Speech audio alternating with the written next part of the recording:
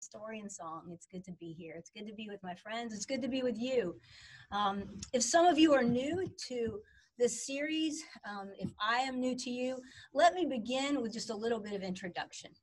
I'm Deborah Garrard, founder and lead coach at Be Well, Serve Well, which is a wellness initiative where we hope to inspire and inform lives of health, joy, and generosity, being well and serving well. Now, this series is about books. I love to read. There's a stack of books in every room of my house, beside my favorite chair, several stacks on my desk. You might be the same way. I want to be well read, and I want you to be well read too. So in this series that we began just about a month ago now, in August, I'm sharing books that have had an impact on my life, authors that have had an impact on my life, on my journey, professionally and personally, towards wellness and wholeness, and on my journey towards love, grace, and wisdom. Now, wisdom brings to mind our recent collective loss of a very wise, generous woman, the notorious RBG, Ruth Bader Ginsburg. It also brings to mind some wise words that Mark and Donna here at Story and Song offered all of us in their newsletter this past week. These are some wise steps that they hope that we will take together. Communicate with integrity. Honor one another. See obstacles as opportunities for growth. Express appreciation for the contribution of others. Honor our differences. And lighten up, lighten up. Now, we're going to be talking about that one quite literally today. Still, the others apply as I begin to introduce Dr. Michael Greger's book, How Not to Diet. I do so very mindful that we do not always honor our differences when it comes to how we look, how we eat, how we live, how we choose to take care of ourselves. Anxiety is at a fevered pitch in our world. That's an understatement, right? We've created a lot of roads called us and them. Health shaming, fat shaming, food shaming. These are some of those roads. We do this to others. We do this to ourselves. But the spiritual teacher Ram Dass had it right when he said, we're all just walking each other home. Today, as I share with you, I hope to walk each of you, each of us, a little closer to home. I want to review, just show you again the books that we've talked about so far. Food Rules was the first book we spoke about, Michael Pollan, a little manual on eaters, tips for eaters, Food Rules. Then, a couple of weeks ago, we talked about How Not to Die. Good idea, right? Great book. I hope you tuned in. If you didn't, you can certainly go back and look at the video. It's available on our Facebook page. Today, we're going to talk about how not to diet. Good idea, right? How not to diet. I also want to say a word about these books. We'd like you to look for these books. If you're in Fernandina, come to the store. It's open. But also, if you're not, and I know I have a lot of folks following us literally from around the world. I'm happy about that. And if you are, you can go online to the Story and Song website and find these books if you're interested in them. Okay, I hope you will. I hope you will. So let's begin. How Not to Diet. Now, Dr. Michael Greger adds a whole lot of credence to his writing because he's a physician and he's an internationally recognized speaker. He speaks on topics of public health, food safety, nutrition. He's also a founding fellow with the American College of Lifestyle Medicines. And he's also, you might have heard me say this last time, he's a certified, I certified him myself, nutrition nerd. I like that. And he's passionate. He's really passionate about offering evidence-based information to you and to me so that we can then make informed choices. Choices about our health, choices about the foods we eat, choices about the lifestyle that we live that then impacts our health And he does this not only through the books that he writes, but also through the nonprofit public service website, nutritionfacts.org, where he has created this website solely for the purpose of sharing the latest scientific nutritional information. It's fascinating and it's free, so I hope you'll check that out.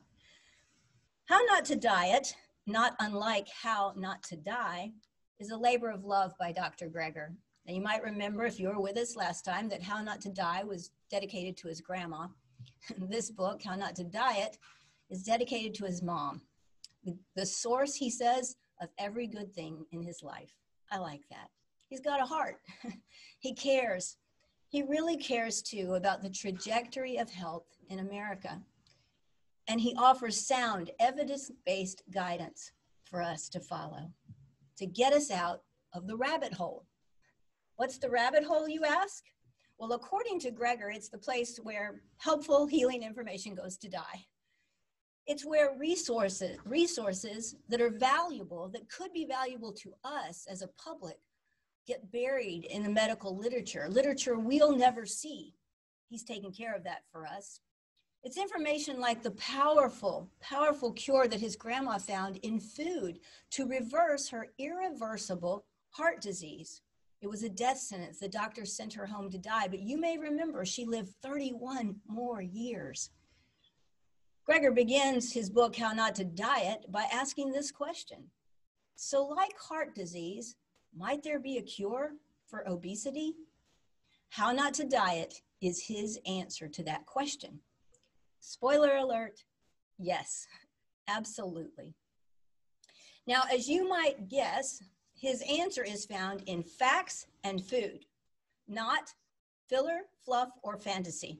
These are the words that he uses to describe most diet books that are on the market today. He wrote this book in 2019. It's a relatively new book.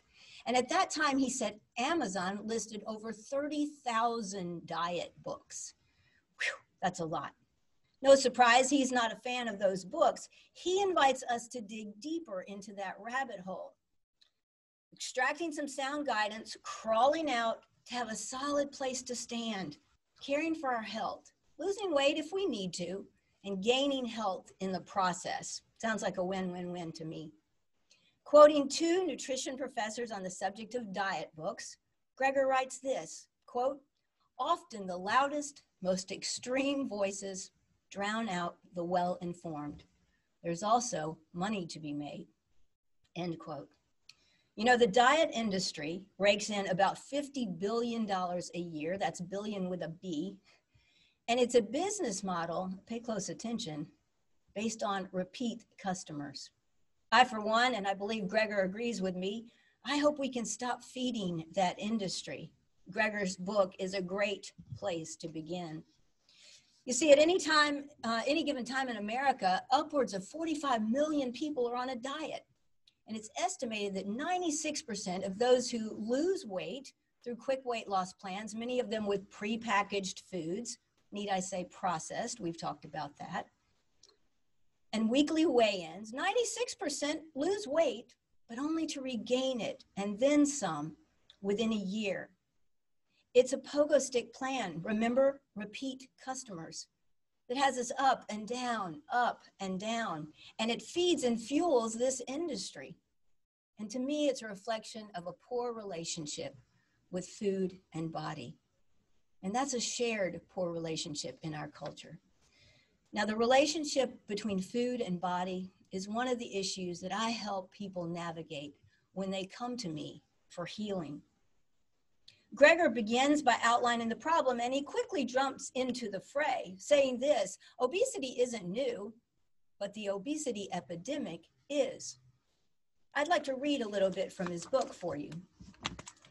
Over the last century, obesity appears to have jumped tenfold, from as low as 1 in 30 to now 1 in 3, but it wasn't a steady rise.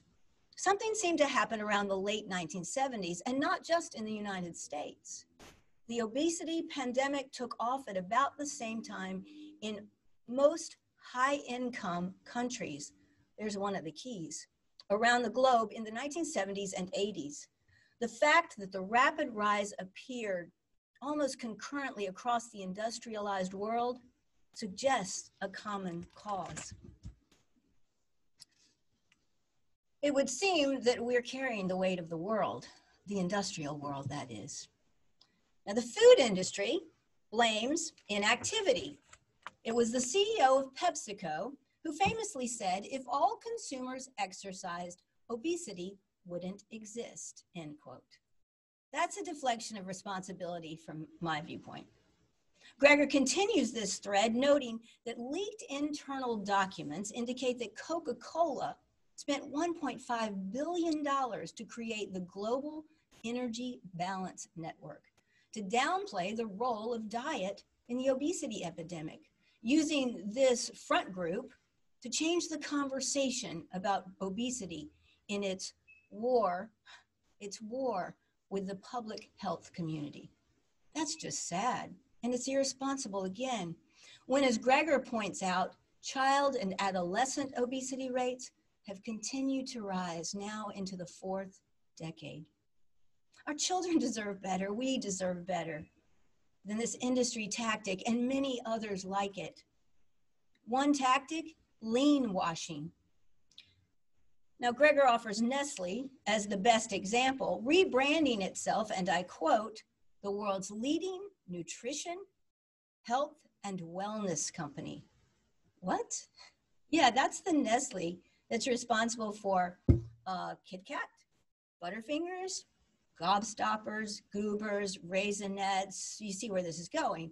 Raisinets, Cookie Crisp cereal. You get the idea. Garrard's writing is approachable in part because he brings at least a little humor to this otherwise tragically sad reality, saying that to him, Nestle is a whole lot more Willy Wonka than wellness. You see, Garrard's right. We live in a toxic food environment. Now, is he saying that we are all just victims of this environment and our weight gain isn't a hand-to-mouth problem? Well, not exactly. What he is saying is this: in this toxic environment, quote, the battle of the bulge is a battle against biology. So obesity isn't a moral failing. We need to hear this. He's spreading salve on our guilt and our shame, our incessant obsession with claiming we are willpower weaklings. We're not. And he continues, quote, I can't stress enough that becoming overweight is a normal, natural response to the abnormal, unnatural ubiquity of calorie-dense, sugary, and fatty foods, end quote. Garrard teaches that this epidemic is less about the quantity of food we're ingesting than about the quality of food, with an explosion of cheap, high-calorie, low-quality convenience foods. He does point out, however, that it becomes about quantity because those foods are designed specifically to feed our cravings for more quantity. You may recall this phrase from Michael Pollan's book, Food Rules: food-like substances created in labs by scientists, not real food, cheap, high-calorie, low-quality, convenience foods. Now, these are my words, not his. In workshops and one-on-one with clients, I offer an invitation, and I offer you that same invitation today, to choose consciousness over convenience. By seeking to be well-read, you're doing just that. I'm glad. Though I knew it was true, I'm certainly not a fan of the fact that I am one among American taxpayers, quote unquote, sweetening the pot, as Garrard so aptly puts it. Allow me to read again. Subsidies are one of the reasons chicken is so cheap. Thanks in part to subsidies, meats, sweets, eggs, oils, dairy, and soda were all getting relatively cheaper as the obesity epidemic took off, whereas the relative cost of fresh fruits and vegetables doubled. This may help explain why, during the same period, the percentage of Americans getting 5 servings of fruits and vegetables every day dropped from 42%, still not very high, to 26%. Wow. Gregor outlines the problem in copious detail. It's fascinating reading, albeit a bit frustrating. You might be especially interested in a practice known as cliffing. This forces companies to bid against each other for prime real estate in supermarkets. You can guess that's eye-level shelf placement of their products, with the loser being pushed off the shelf over the cliff, hence the name cliffing, and out of that prime sightline. Now, Gregor says that slotting fees, as they're called, can be as much as $20,000 per item, per retailer, per city. Yikes. And if you're wondering, I doubt you were, broccoli is not one of the items that they're talking about. Advertising doesn't help, right?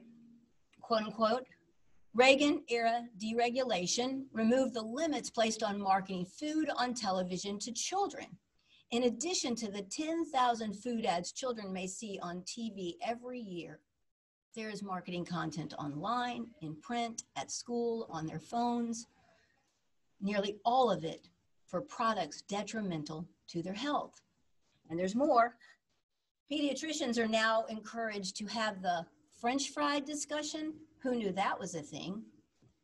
At the 12-month well-child visit, rather than waiting till the 2-year well-child visit when it used to take place. And even that may be too late, Gregor says, noting that 2/3 of infants have been introduced to junk food by their first birthday. Now, if you want me to feel sick to my stomach, I hope you don't, but if you did, send me a photo of a 1-year-old making a big mess of that first birthday cake. That little cake that I believe is beginning to make a mess of their taste buds and a probable potential mess of their health long term. Gregor quickly notes there are obesity skeptics that say that I and Gregor and others are taking the fun out of food, like the birthday cake, I'm sure. And he offers an interesting section called Health at Any Size. I won't elaborate. I hope you'll be curious enough to check it out. The consequences of all this are clear, citing the largest study in history on the health effects of being overweight, a study that analyzed data from more than 50 million people in nearly 200 countries. Gregor writes that too much excess body weight accounts for the premature deaths of about 4 million people every year. He calls it an alphabet soup of potential health concerns. A is for arthritis, B is for back pain and blood pressure, C is for cancer, D for diabetes, E for encephalopathy, also known as brain disease, F for fertility issues, G for gallstones and GERD, heart disease, immunity, jaundice, kidney disease. I don't mean to be a bearer of bad tidings, truly, but you see where all this is going. It's not going to a good place. The consequences are clear. But Gregor and I want to offer you some good news. Here it is. Quote, the flip side of this is that even modest weight loss can have major health gains. And Gregor concludes his outline of the problem, this rabbit hole, by pointing out that until political will is such that there is industry-wide change in the food industry, it's up to us. It's up to you and me. It's up to you and me to take back our health, to take back our taste buds, to take personal responsibility for our health and the health of those we love. And you know, Gregor's not going to leave it there. He dives headfirst into laying out ingredients for ideal weight loss. He does this with some creds too. He's a member of the U.S. News and World Report's Best Diets Expert Panel, tasked with scoring dozens of trending diets on set criteria. And so he's well aware of and intimately informed about the latest diets that pop up every year. That also means he's well qualified to shift from talking about the impact the food industry has on obesity to outlining the impact that the weight loss industry has on obesity. A significant part of the work that I do is helping people change the way we think. the way we think about food, the way we think about our bodies, the way we think about health and wellness and wholeness. Gregor's out to change the way we think too, changing the way we think about weight loss, teaching us how not to diet, laying a firm foundation for the healing ingredients that he offers. I want to list some of those. Ingredient number 1 is choosing more anti-inflammatory foods. The spice turmeric is top of the list, followed by ginger and garlic, while eating fewer pro-inflammatory foods, foods high in trans fats, high in saturated fats. The top 5 most pro-inflammatory foods are cheese, and this is the order: cheese, desserts like that birthday cake and ice cream, chicken, that one probably surprises you, pork, and then burgers. And when talking about some of these foods that are high in fat, for those of us concerned, as many of us are, about cognitive decline, dementia, Alzheimer's, Gregor offers a fascinating section on the impact of high-fat diets like the ketogenic diet on cognitive decline. I hope you'll remember to check that out. Clean foods is another ingredient that Gregor introduces as vital to ideal weight loss. That would quickly eliminate many, if not all, of the pre-packaged weight loss foods sold by the weight loss industry. And Gregor shares this as it relates to obesogenic pollutants, obesity-generating chemicals that are in our food supply. Quote, an analysis of chicken feathers found that the poultry industry appears to feed the birds everything from arsenic to Prozac. Poultry producers say feeding caffeine keeps the chickens awake so that they eat more and grow faster. You can't make this stuff up. Discussing clean foods, Gregor also brings the FDA and the CDC into the conversation. I want to read this. The Food and Drug Administration has regulations about toxic chemicals in the food supply, determining the action levels of contaminants above which foods must be removed from the shelves. But those levels tend to be far higher than the levels based on health standards set by the Center for Disease Control and Prevention. For example, a glass of milk tainted with the amount of DDT permitted by the FDA would expose a consumer to nearly 10 times the daily exposure considered safe by the CDC. Gregor's ingredient list continues. Fiber-rich foods, foods he describes as comfort food for the colon. You know, I like that phrase. He also includes foods high in water content because, like fiber, water adds bulk to foods without adding calories. And as an example, grapes. They have less fiber than bananas, but are significantly more filling because of the water content. If you want to lose weight, go bananas for a bunch of grapes. Next, Dr. Gregor includes in his ingredient list foods low on the glycemic index, foods low in added sugar, low in added fats. And throughout his book, Gregor offers food for thought. That's a phrase I often use when I'm teaching too. I like that. These are small snippets, little tips, helpful practical guidance, like this related to sugar. We could all use some tips on sugar, right? Note that none of these recommendations to cut down on added sugar includes fruit. If you randomize people to a diet low in all sugars, even the naturally occurring sugars, they do worse than those randomized to cut down added sugars alone. Those who retained fruit in their diets lost nearly 50% more. That's amazing. It's good news.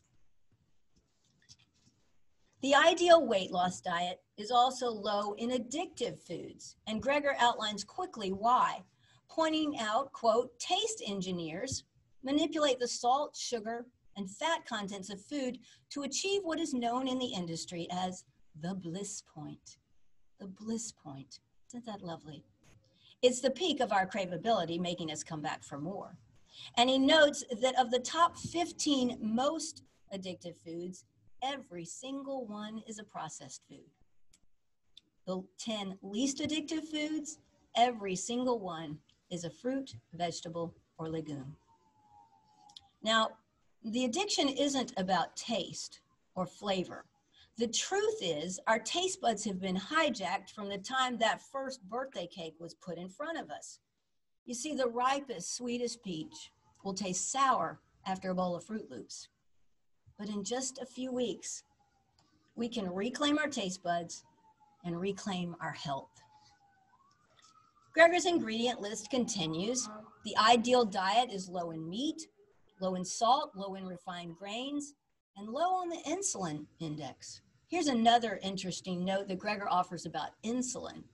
From an insulin standpoint, he says, the worst of both worlds would presumably be the combination of animal proteins and a high glycemic load.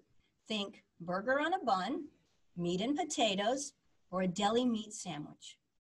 That's the standard American diet, right? It's not working. It's not. What does work? Another ingredient in the ideal weight loss diet is microbiome-friendly foods. As Dr. Gregor points out, and I quote, "The road to health is paved with good intestines." I'm just going to leave that there for a minute. You may be like my brother by now, asking, what in the world do we eat? If you were with us for How Not to Die, you already know the answer. The ideal weight loss diet, eating lifestyle, is rich in fruits and vegetables, rich in legumes. Gregor and his team of researchers are quick to point out some helpful tips on including more fruit, vegetables, all these plant-based foods when weight loss is our goal. Here's an example that relates to eating fruit. This is pretty fascinating information. Just as population studies have found that greater whole fruit consumption is associated with a lower risk of type 2 diabetes, yet more fruit juice consumption is linked to higher risk, consuming whole fruits can facilitate weight loss, while drinking fruit juice may promote weight gain. Eat the fruit, skip the juice. And there's this. He talks about high pulp, extra pulp, more pulp, orange juices. They're not significant sources of fiber. He calls that pulp fiction. Gregor even offers a recipe for success chart that can help us analyze our daily choices against this list of 17 ingredients to see how we're measuring up. He wants us to be successful. And remember, he has no skin in this game. Every penny he makes from these books goes directly to charity. Remember, I said he has a heart. His skin in the game is the fulfilling knowledge of helping you and me learn not only how not to die, but also how not to diet. Now, I've never been a fan of diets or the word diet. Perhaps it's because when I was in college, I gained that obligatory freshman 15. My boyfriend was attending another college, and he signed one of his letters, "Please diet, Scott." What? Seriously? You see, our obsession with weight and appearance starts really early. It can be hurtful and harmful. We just don't need the associated guilt and shame. What we do need is to learn how to eat. And I believe Gregor is teaching us just that. Enter his optimal weight loss diet. You knew this was coming, right? Gregor says this, quote, "Short-term fixes are no match for long-term problems. Lifelong weight control requires lifelong lifestyle changes," end quote. I teach lasting lifestyle changes. Gregor does too, as he describes the 4 necessary components that must be considered as we learn how not to diet. The optimal weight loss diet must be sustainable, safe, nutritionally complete, and life-extending, what a friend of mine and I call life-giving. Life-giving. Sustainable. Now, a water-only fasting diet is 100% effective, and it is 100% unsustainable. right? Safe. We all know people who lose weight without gaining health. It's not safe. And we see it all too often in the youngest among us who begin early to struggle with eating disorders. Nutritionally complete.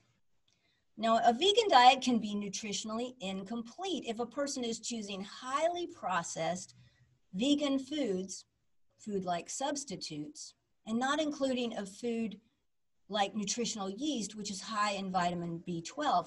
This is why I say I'm not a vegan. I have a whole food, plant-based eating lifestyle. It's nutritionally complete. And finally, the eating lifestyle we develop must be life extending. Otherwise, what's the point? What's the point? As Dr. Garrard teaches us how not to diet, he continues to teach us how not to die. Wrapping up his book and my introduction of his book are two sections, a section offering weight loss boosters, I like that, and Dr. Garrard's 21 tweaks, each one scientifically scrutinized and extrapolated to offer us the best steps, practical guidance possible. Garrard wants our success. He wants our weight loss, but he also wants our wellness. Among the boosters, you'll find some fascinating topics, including chronobiology. This is the timing of when we eat what we eat. It's akin to eat breakfast like a king or queen, lunch like a princess or prince, dinner like a pauper. Still, Garrard is quick to say that on balance, what we eat is more important than when we eat. Quoting the writer of Ecclesiastes, as I did when talking about his book, How Not to Die, Garrard aptly points out that when saying there's a time to every purpose under heaven, the writer of Ecclesiastes probably wasn't talking about donuts. Other weight loss boosters, not surprisingly, include exercise, as he asked this question: does a sedentary lifestyle lead to obesity, or does obesity lead to a sedentary lifestyle? It's a good question. If you want the answer, or some tips for your own exercise regimen, read the book. Read the book. Garrard touches on hydration, intermittent fasting, how we deal with stress, even our sleep patterns. Now, not wanting to keep you in the dark, I'm going to share this about how our exposure to light impacts our body's ability to, not only to rest and repair, but to lose weight and or gain weight. A study of more than 100,000 women controlled for light exposure and found that the odds of obesity trended with higher nighttime light exposure, independent of sleep duration. It turns out Edison, with his bright idea, not only invented the light bulb, he also invented the ability for us to live our lives 24/7, whenever, wherever, however we choose. I say choose to turn out the lights, all the lights, the charging light on your device, your phone, the night lights, pull down the shades, pull the curtains, hopefully some blackout curtains, unless you live in the countryside where there are no street lights. Garrard also says this, and this is pretty fascinating, quote, using satellite imagery, scientists have been able to correlate higher obesity rates with brighter communities. Light. Are you getting the picture? I hope so. There's more to weight loss than meets the eye in the mirror, the number on the scale, the products on the grocery shelves, or the portions on our plates. Though he talks about all those too. Dr. Garrard does all he can to cut through the confusing, outline every possible step, every possible ingredient that we can employ to help us turn the tide of this pandemic of obesity and unwanted weight in our nation, but also in our own lives. How Not to Diet isn't a book for the faint-hearted. It's a big book. And just like How Not to Die, he's organized it in such a way that it's approachable. He's crafted it with bite-sized pieces that you can read, digest a little bit, come back, read some more. Garrard and his team of researchers, 115 of them, named in the back of the book, they're thorough, they're passionate, they see the problem, and they offer science-based, evidence-based, practical guidance to help us collectively and individually solve that problem. How Not to Diet is a book for the wholehearted, and I believe that's you. wholeheartedly seeking not only to be well read, but to be well, truly well, and to serve well too. I hope so. Early in the book, Dr. Greger says this: I feel so blessed to be able to dedicate my life to helping people while doing what I love, learning and sharing. I can't imagine doing anything else. I can't either. I give thanks for every opportunity, including this one, to help people heal, to share what I've learned. I suspect someone within the sound of my voice today is hurting. Perhaps hurting because my introduction of this topic, obesity, weight loss, dieting, has opened some old wounds, maybe chronic wounds. Hurting because of unwanted weight, hurting because of disease related to unwanted weight, hurting because of health shaming or food shaming or fat shaming, hurting because of a poor relationship with food and body. I know you know it wasn't my intention to hurt, though I believe the hurt is real. I know it is. And I also believe that you're not alone. My intention has been to offer a resource in this well-researched, well-written book, How Not to Diet. I'm here as a resource too, and I hope you'll reach out. My intention is to help you heal. You can private message me on Facebook. You can contact our friends here at Story and Song. They know where to find me. Let's talk. We're in community, we're building relationship, and we are all just walking each other home. Now, next month, I'll be back with 2 more books, 2 of my favorites, sharing some compelling, true stories of healing and hope. In the meantime, I hope you'll like and follow both the Be Well, Serve Well page and the Story and Song page. Remember, it's B with 2 E's because in Hebrew, my name means worker bee. And I hope you'll join us next month. Until then, be well read, be well and serve well, and I'll do the same thing. Thank you for joining us.